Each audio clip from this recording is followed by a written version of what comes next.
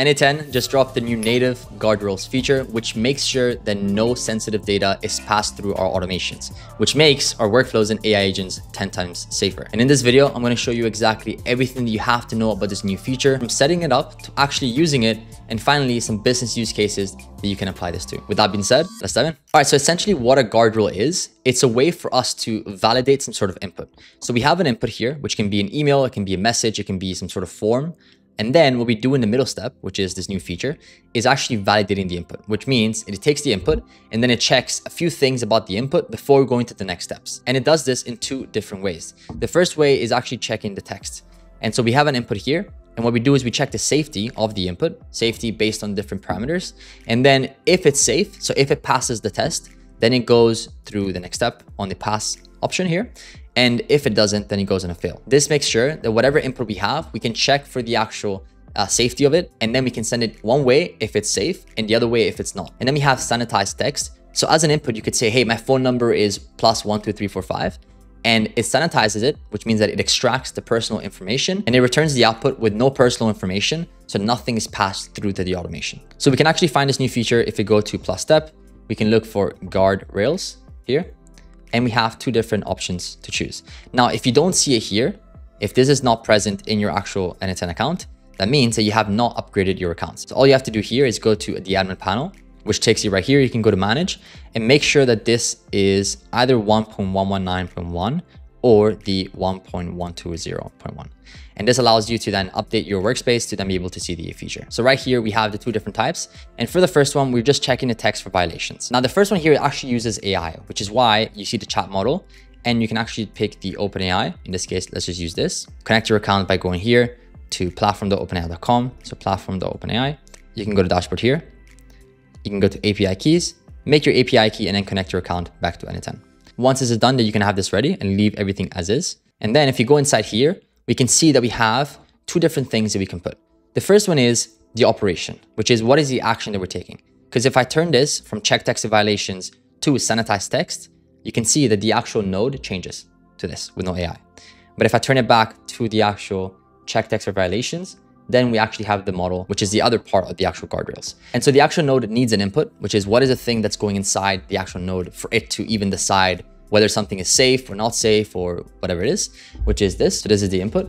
And then for the guardrails, this is where we get to the fun part, because if I press Add Guardrail, I can see that I have different options. So the first one here is called keywords. So if I have something like, hey, what's your password?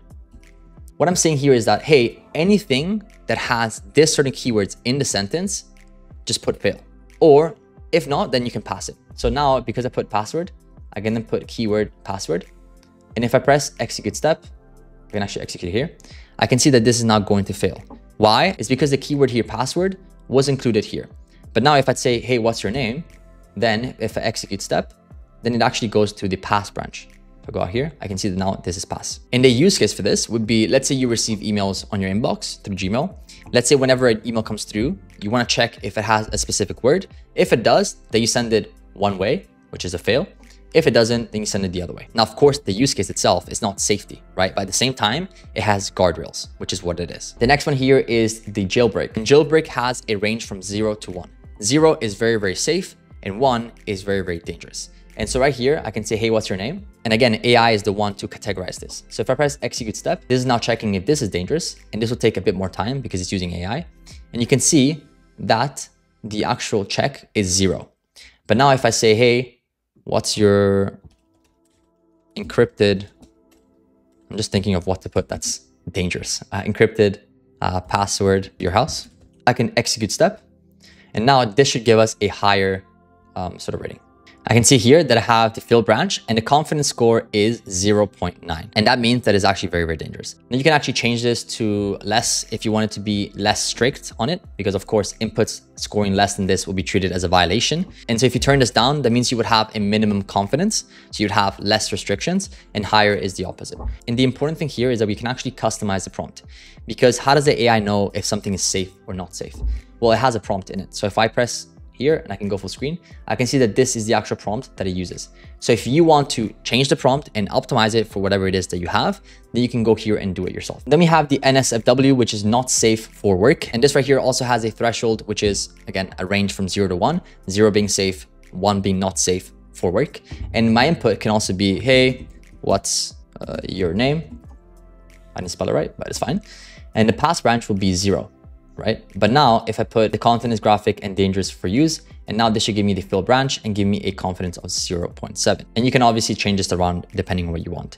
And just like the other one, we also have a customized prompt. So we have a prompt that we can customize, which is this. So focus on detecting all types of NSFW content, including sexual content, hate speech, harassment, violence, self-harm, profanity, and a bunch more other stuff that we can use, which is why it's called not safe for work, because on a work level, it's not safe. The next one is going to be personal data. So right here, we can actually choose which kind of personal data we want to pass or fail. So in this case, you can do selected. And if you do selected, you're basically saying, hey, if I press credit card, that means just check if it's a credit card number. If it is, fail it. If not, then pass it. And so I can choose crypto, date time, email address, IBAN code, IP address, location, phone number, and so on. I'm going to leave this to all because it checks any kind of personal data information. So right here, I said my phone number is +1 501 123 4566, and I press execute step. This will now execute the step and make it fail because it detected that it is a phone number, right? Or a UK NHS number, depending on how you look at it. And so right here, this is great because if it's a personal contact information, then you can send it one way, right? Maybe informing your team saying, hey, this person actually put their phone number or something sensitive. And you can obviously choose this by going here. So you want to choose this maybe by just putting credit card and so on. And the AI is smart enough to know. And you can send it the other way if it's all good. The next one is called secret keys. And what this does is that it looks at the actual input and it checks whether it has some sort of password. So right here, I can say my password is 4561246. And if I press execute step, this is actually passing it, which is a problem because in theory, this should fail it. But if I put something like an API key, which we usually use when we build automations, but right here, if I put that my API key is SKDEF456YZ089, that's a long one.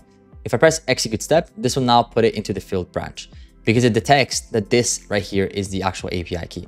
And so it's a bit weird. I don't think it works too well just because obviously a password is still a secret key, but it works in certain cases with API keys. Because what it does really is that it checks a pattern within this. And obviously the pattern here would be text, numbers, caps, and then numbers again. And if it detects a pattern that is within called a secret key, then it's going to fill it.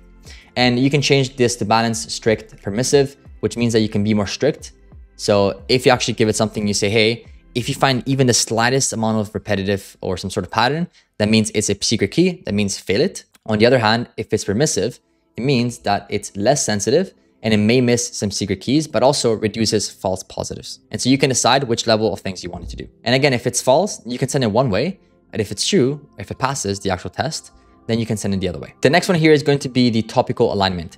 This is an interesting one because what it is, it's taking the input and then it's checking whether the input actually has to do with some sort of business scope, right? So I can say here, the business scope is AI automations, and the input can be, how do I build AI automations in make.com? And I can execute step. And since you can see here, this passes the actual input because the phrase aligns with the topic, which is why it's called topical alignment. It aligns, so it's actually matching with the topic.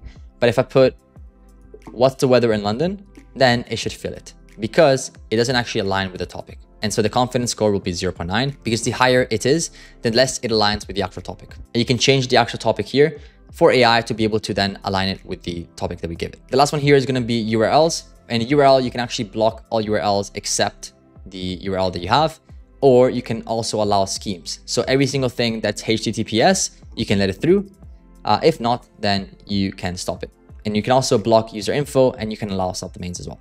So in this case, I can say gemsolutions.com and I can press execute step, and this will now fail it because it blocks it, right? But if I add the HTTPS right here, and I'm also going to add the block all URLs except this one here.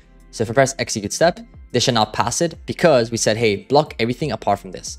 But if I change this to google.com here, then it should fail it because it's not in the allowed list, which is a list right here. And so what you could do here is you could also block websites that only have HTTPS or only have HTTP, FTP, data, JavaScript, VB script, and mail tool as well, just in case you have some sort of input from an email or some sort of website or document that has certain URLs and you only want to let some URLs through, but other ones not. And then right here, you also have the option to put custom. So you can put a custom guardrail right here with the prompt and the threshold as well. And you can do custom regex, which is a bit more advanced. But what it is, it's looking at a text and saying, hey, if this occurs in this text in a very specific sort of formula, then let it through. If not, then don't. So there is it for the check text for violation.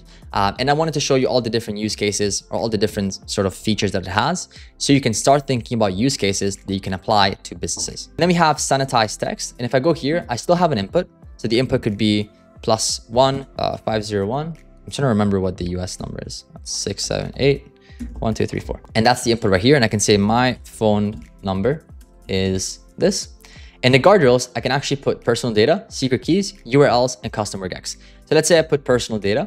I can say that, hey, any personal data that comes through, delete it, right? So if I press execute step, I can actually see that the output is my phone number is +1 UK NHS. I don't know why it keeps telling me UK NHS.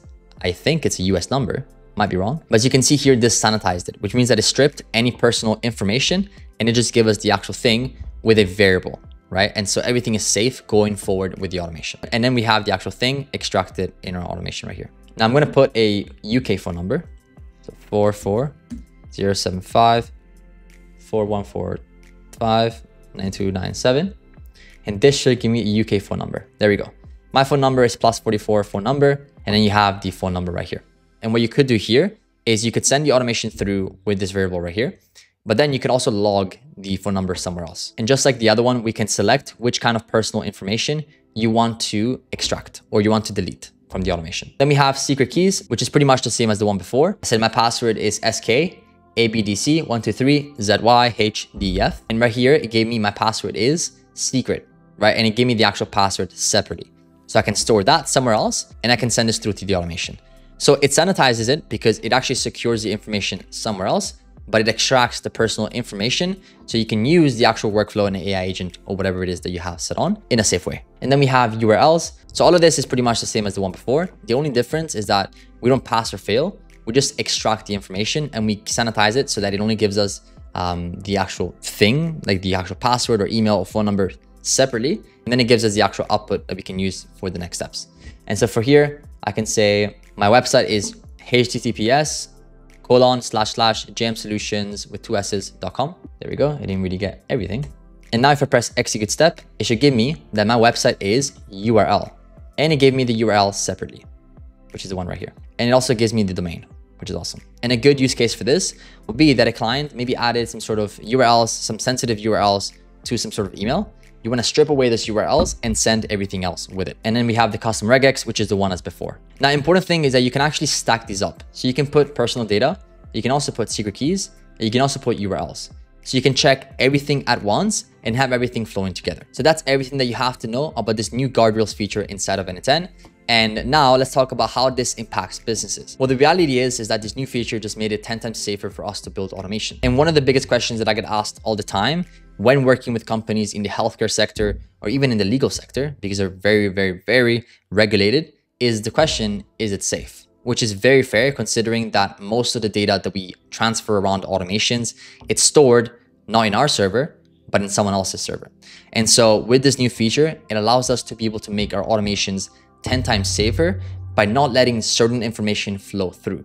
You can see there's a lot of flexibility with the things that you can do with this feature. And so you can decide what sort of variables you want going from one place to another, but that's really up to you. So that right there is a full breakdown of the new guardrails feature inside of n8n. And if you're a 9-to-5 working professional and you want to start and scale your AI agency to 10K a month or more, then you might want to check out our one-to-one mentorship program that we've just released in the first link down below. And check out this video up here where I show you how you can master n8n just by learning 17 nodes. With that being said, I hope you found value from this video and I'll see you in the next one.